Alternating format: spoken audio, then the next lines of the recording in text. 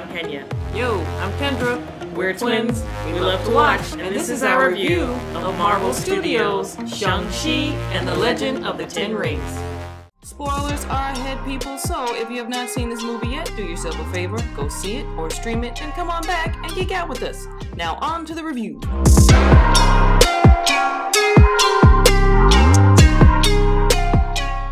Directed by Destin Daniel Cretton, Marvel Studios' Shang-Chi and the Legend of the Ten Rings takes place after the events of Avengers Endgame. We're introduced to Shan, who is really Shang-Chi, a skilled martial artist raised by the centuries-old crime lord of the menacing Ten Rings organization, Wenwu, played by the mesmerizing Tony Leung. Shang-Chi is living a carefree life as a valet in San Francisco with his BFF Katie, a tolerable Aquafina, when he's forced to confront his past after being targeted by his father and the Ten Rings. Guy, does he look like he can fight?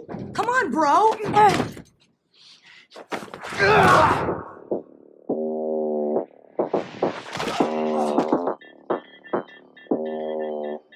You okay? Wenwu wants his son to come home, and he sent some of his Ten Rings henchmen to collect, led by an impressive Florian Montaneu as Razorfist. This violent postcard from his long-lost dad kicks off Shang-Chi's entrance into the MCU's ever-expanding universe, now featuring even more corners of the underworld, Eastern mythology, and some of the most impressive action sequences the franchise has pulled off to date. Ten Rings emerged from Labor Day weekend with an almighty pow, receiving overwhelmingly positive reviews and breaking box office records for the highest grossing domestic release of that pivotal weekend. And the records are still being broken, and the hype is still going on, and people are still going to the theater in droves to see this movie. And let me tell you, we are here for it. On the surface, this movie has everything you'd expect from an MCU origin story, but it doesn't take long before the surprises start to come. Some very subtle but culturally momentous, others much more fantastical but equally impactful.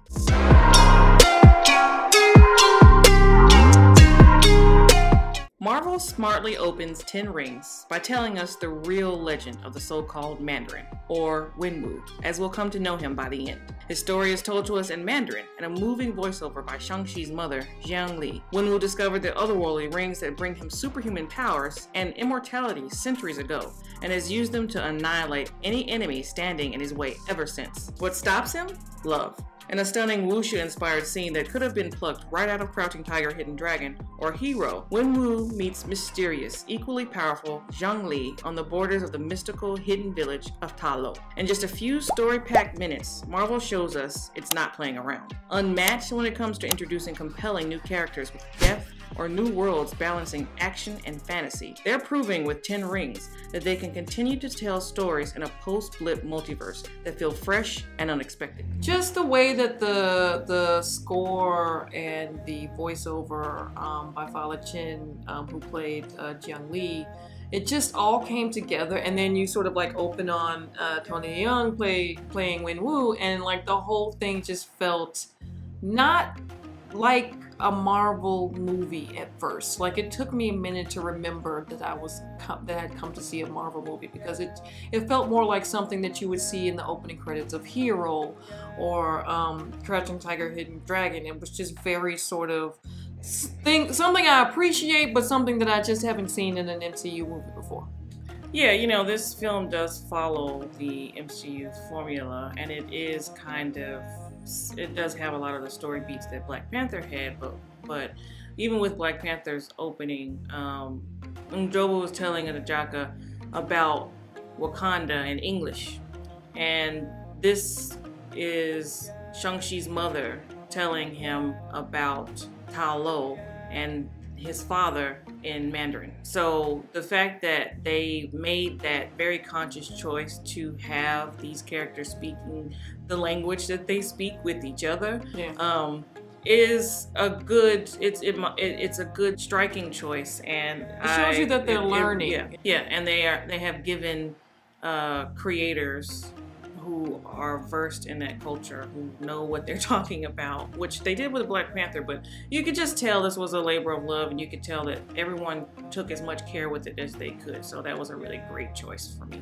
What they did in Iron Man 3, I think, threw a lot of people off, and It was something that they tried to do less clumsily with the Ancient One, but it was still very problematic. And Kevin Feige even said, you know, we could have cast Asian actors, but written their characters in ways that subverted those harmful stereotypes. I think that them letting us know that Wenwu, or the Mandarin, is a real badass. Yes, like an actual badass. Yes, and he is not built on racist stereotypes and tropes.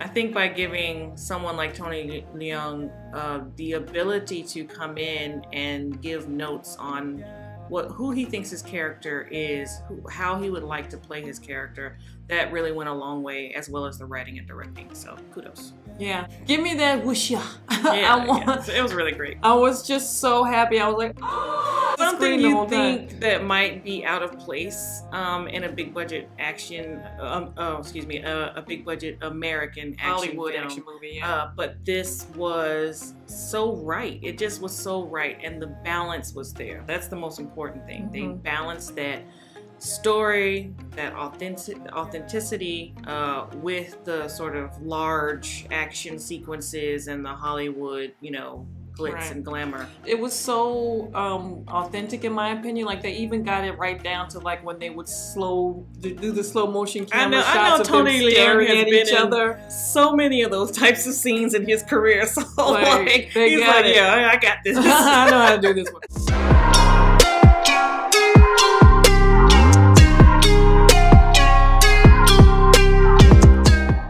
Brand new to anyone who hasn't seen Netflix's Kim's Convenience, never come across one of his numerous stock photos, or somehow managed to miss the story of how he tweeted Marvel on a whim to cast him. He's been tasked with not only convincingly playing someone who was trained as an assassin from childhood, he's also taking on decades of racist stereotypes and ignorant assumptions about Asian men and culture and storytelling. We believe, just as Chadwick Boseman did for black fans with Black Panther, Liu has achieved that goal with effortless charm. During the bus fight, for example, one of our favorite moments was when, with a flurry of rapid-fire blows, Liu transformed from aimless, super hot valet Shan to full-on fighting machine Shang-Chi. And by the end of the 10 Rings, we believe in Liu as Shang-Chi. He's a character we want to root for. Not only is his fighting style and screen presence worthy of the comparisons he's getting to Jackie Chan and Jet Li, he is also his own type of hero. One with humor, heart, and whose backstory is as rich as T'Challa's or Natasha's. For his first solo outing, he is a breath of fresh air, a thrill to watch,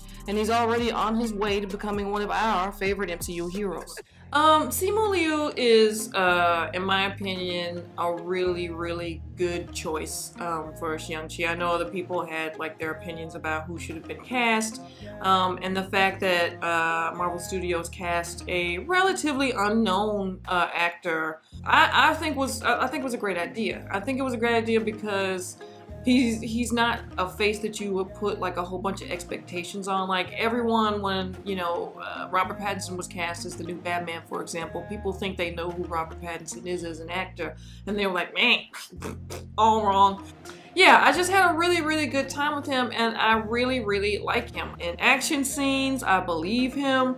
Especially when it came for the more dramatic scenes that he had to do with Tony and Michelle Yeoh, I think he was a really great choice, and I cannot wait to see Shang-Chi in another MCU property. I just want to see him pop up with other people.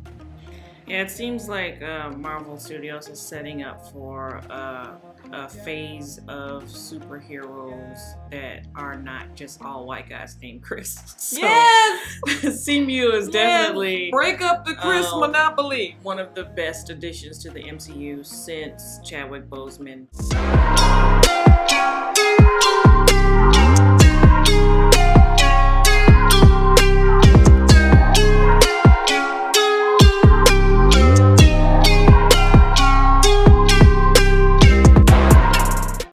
Torch Black Panther lit. This movie is a huge moment for Asian representation, as the first installment in the MCU to feature a Chinese-Canadian star and predominantly Asian cast.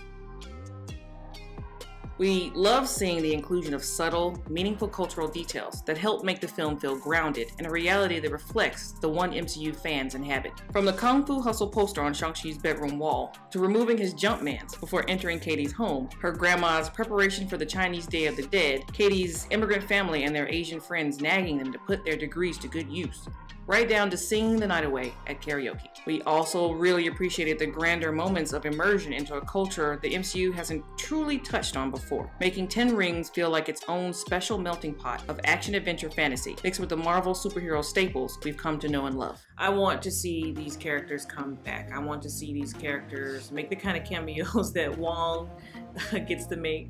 He's the new Coulson. One of the opening scenes where they were talking to their friends, which was very exposition heavy. However, the fact that they had two different types of Asian friends and not a white person in sight, I really love that. You know, to see the East Asian and Indian Asian representation there, and their friends were, you know, people who you could tell were set up to be on the opposite end, sort of people who represented the responsible, you know, model Asian, Simu and Awkwafina on the other side, who are the sort of the Americanized parents' nightmare, like taking it easy breezy, rebels, man. We're not going to be doctors, we're not going to be lawyers, we're going to be car valets, and we're going to enjoy our lives. That was even really great to see the different aspects of Asian culture. And even someone mentioning, when they were in the scene, they were mentioning I speak ABC, which is American Born Chinese, and that was just a little thing that was a line that probably nobody really picked up on except for American Born Chinese people who use the phrase ABC and say that to each other when they're letting each other know that they are, you know, whatever generation American born, and that they have the same sort of social and cultural issues that they are dealing with in their day-to-day lives. I really just loved that aspect of the storytelling, that this movie just was real fresh and it wasn't like beating you over the head. It was just really great. And it was also reflected in, you know, some of the more fantastical things that you saw, like in the third act, like with the, you know, there was nine-tailed foxes and, you know, dragons, and Auntie Nan took them through the history of the village and their people, and it was the way that, right down to the costuming and the way things were styled.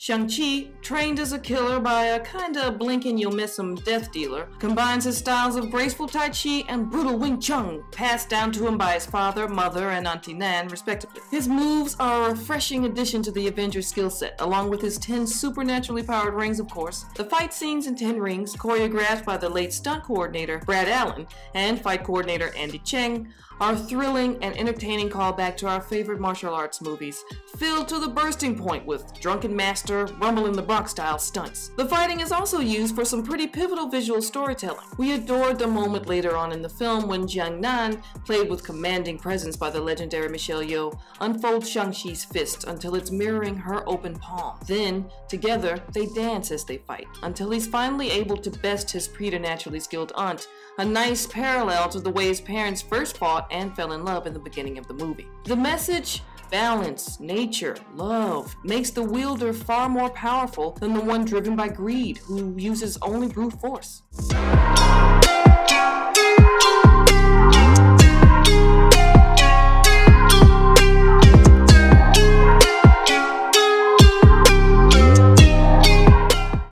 Film are, in our humble opinions, the pillars on which the story's strongest themes rest. The heart of the story is obviously Shang-Chi's mother, Zhang Li, portrayed by Fa La Chin. We appreciated Cretin for showing us that Shang-Chi is who he is because of the lessons of balance she taught him before his father's need for vengeance corrupted his innocence. Michelle Yeoh adds grace and gravitas to the already amazing acting we get with Leung and Chen. Almost every moment of her screen time in the third act is used to push Shang-Chi and his sister towards their destiny. It's always a thrill to see her fight again, but then we already knew we could count on Michelle Yeoh to deliver the goods. Played by Meng'er Zhang, Ling's entrance was fierce, silent, and deadly. When we first meet her, all grown up and not here to play games, in an underground cage fight with her brother Shang-Chi, she is nothing but intense, wordless anger. We couldn't keep our eyes off of her. She maintains that just under the surface intensity throughout as her story unfolds, providing us with many of the most emotional beats in the film, especially when it comes to being essentially abandoned by her brother.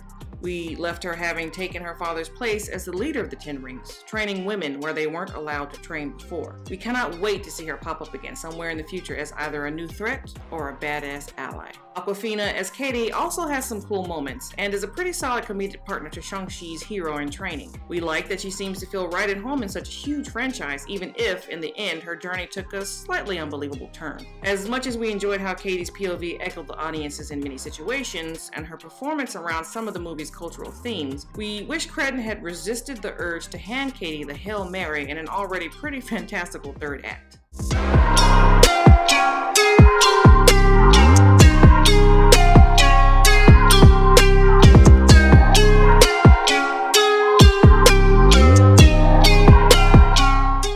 Best known for his critically lauded roles in the Mood for Love, Lust Caution, The Grand Master, to name a few, Tony Leung is, without a doubt, the standout of this cast. To be honest, we don't know if this villain would have worked half as well if not for the brilliant decision to cast Mr. Leung. He's meant to be the driving antagonist for most of the film, but as with Killmonger and Thanos, his motivations are layered, albeit misguided. He makes acting choices you don't expect to see in the kind of franchise juggernauts Marvel turns out, and the viewing experience is all the better for it. When Wu first appears on screen, you don't take your eyes off of him for the rest of the movie. In fact, his acting is all about his eyes, drawing you in and making you watch carefully to see how he's going to externally express whatever is hidden inside his mind next. Falling in love with Zhang Li, enacting his revenge on a rival gang, sending his 14-year-old son off to murder his wife's killer. The moment he realizes, far too late of course, that he was wrong. Tony's acting through a very human story arc helps earn our empathy towards Wenwu. It's about time Mr. Leung caught the attention of general American audiences. He's truly something new for the MCU. As longtime fans of his ourselves, we are so glad that more American genre movie fans now get to meet and fall in love with this powerhouse performer. It's not a secret that Tony is now sort of Marvel fans' new sort. He's in contention to be the best, the new best villain. Oh, and yes, that is it happened with Killmonger. It happened with Loki before him. Even when I saw the first trailer and there was that tracking shot of him sitting in the chair and he just lifted his eyes to camera, that was. Those eyes. It was a moment. Those it was Leung like, eyes. Oh well. Oh, Mr. Leung. Wow. There's this YouTube video that I watched called "The Eyes of Tony Leung." It's by a channel called Accented Cinema. It's a really good channel. It looks at pop culture, Asian culture, film culture through the eyes of an Asian sort of film goer and fan. And one of the videos he posted was about Tony Leung and his career as a whole, his career trajectory as a whole. And the fact that this is Tony's first American Hollywood film, when Hollywood's been courting him for quite a long time. This is the one he decided to do. And what he brought to the character was such a depth of emotion to what could have been a throwaway villain. Marvel is really getting better at writing their villains, and they're getting better at casting. I mean, they've always been really good. You know, they cast well. They've made a few missteps, but this was a real triumph for them, because not only did Tony bring his ideas to what the character should be and how he should be, but then the writer and director and producer all worked together to build this narrative that was way more layered than just a vengeful father and a rebellious son. Tony Leung is such a good actor. I'm so happy he's in the MCU. Whatever happens with his character, even though he met his end at the end of this film, I don't think he can be put to use. He's dead. Just like Killmonger. Killmonger's gonna be in Black Panther 2. Marvel is formulaic, yes. However, that formula is successful. And one of the things about that formula that they are, like you were saying, getting really good at, and one of the things that I hope that they don't abandon should they decide ever to change the formula, is the development of really compelling villains that have more depth than your average run-of-the-mill villain in a superhero comic book adaptation movie. But yeah, Tony. Yeah, check out The Eyes of Tony Leung by Accented Cinema. We're going to link it down below. It's really great.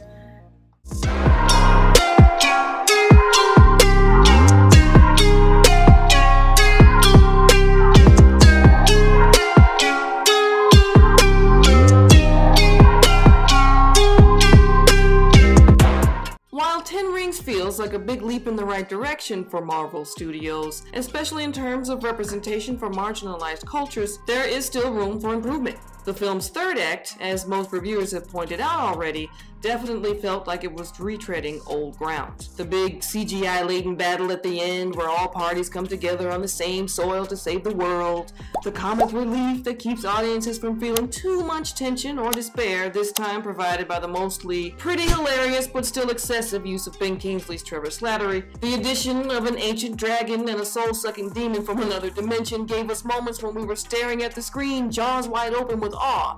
But like with other MCU third acts, this one dragged on just a bit too long. I think one of the biggest things I struggled with, because while I was watching him, he was hilarious. Ben Kingsley as Trevor Slattery. I knew that they probably were going to try to do another gag from him. I didn't expect it to last as long as it did.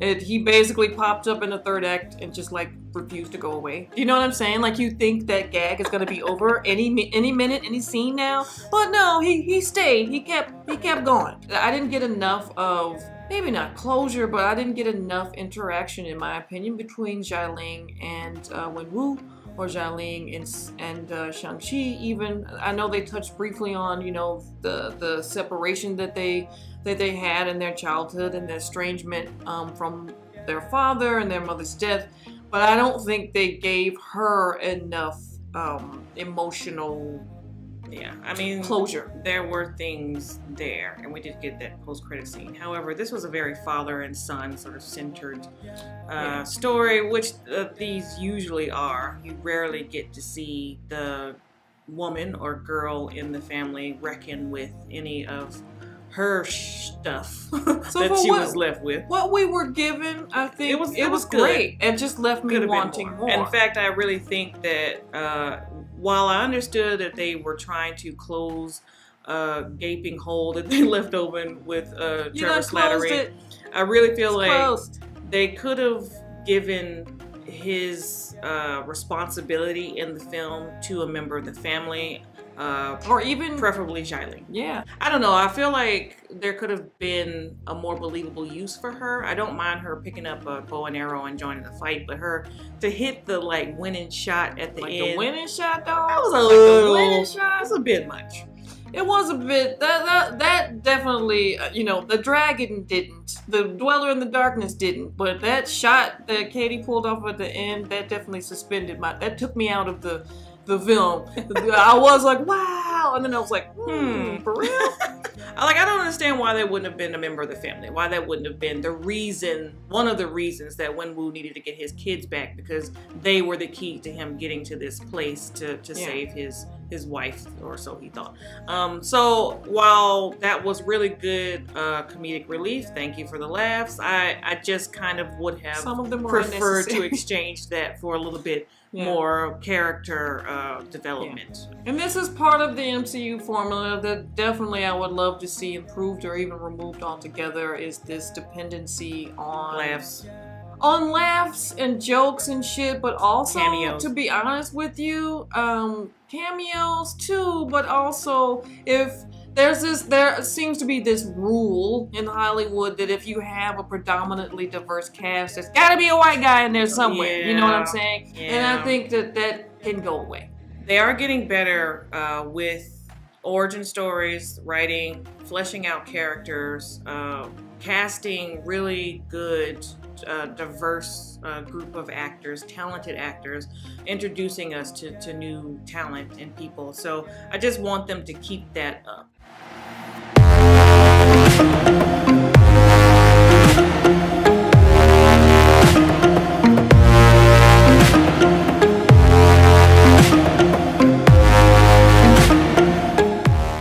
Shang-Chi and the Legend of the Ten Rings is a crazy good MCU movie, a great martial arts film, and a marked improvement on the formula we're used to from the studio.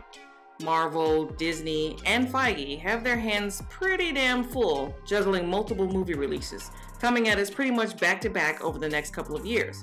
Plus, with the streaming shows, we still haven't gotten more spin-offs and an ever-expanding multiverse full of characters. There's so much coming at us, it's hard for us fans to keep up. So having them pull off a movie as important for the times as Ten Rings feels good and right.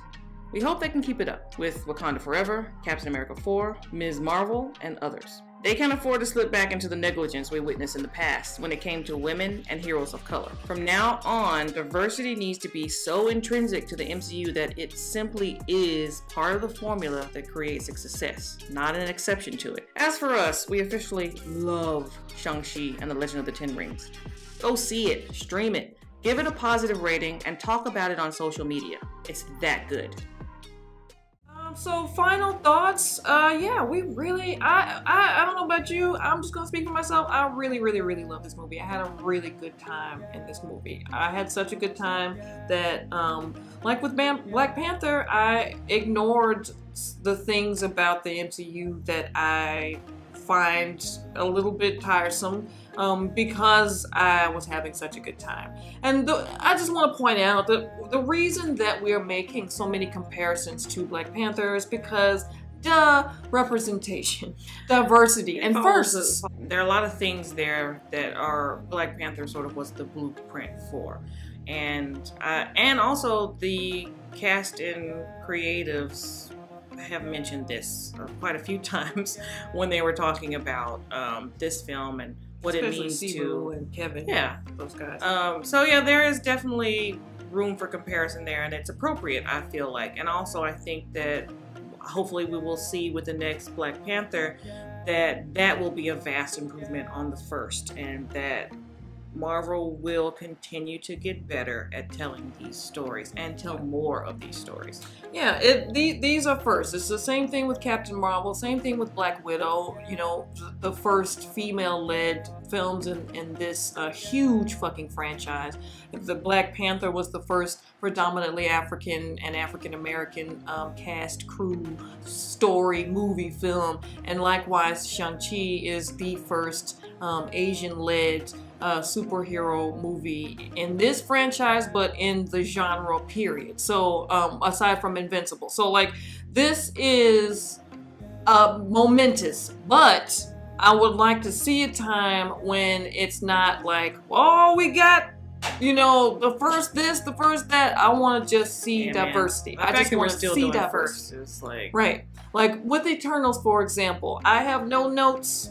I think that it is a really awesome cast, and it reflects the audience that makes up Marvel's fan base. And so moving forward, like with everything, Miss Marvel, She-Hulk, the Marvels, Ironheart, Captain America 4, Wakanda Forever, and beyond, not just those, but whatever version of the Avengers movies that we are going to get in phase 3 and 4, I just want to see across the board diversity be baked into the Marvel formula as part of the rule for success and not the exception. It seems like they're headed that way. If you're paying attention to the Kevin Feige's announcements on the phases that are coming, it seems like that's what they're doing. It seems like it's not so much of a pointed thing, but something that is just a part of the formula.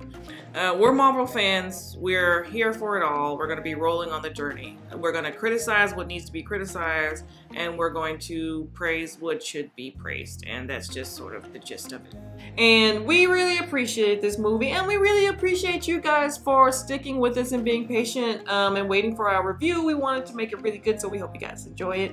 If you like what you see, please like our video. It really helps the channel out. Make sure you're subscribed and that you have your notifications turned on so you don't miss any more reactions or reviews from us. And make sure you go see Shang-Chi. Yeah, we're going to go see it again. And as soon as it hits streaming channels, we're probably going to sit around and watch it. All right, well, we'll see you guys next time.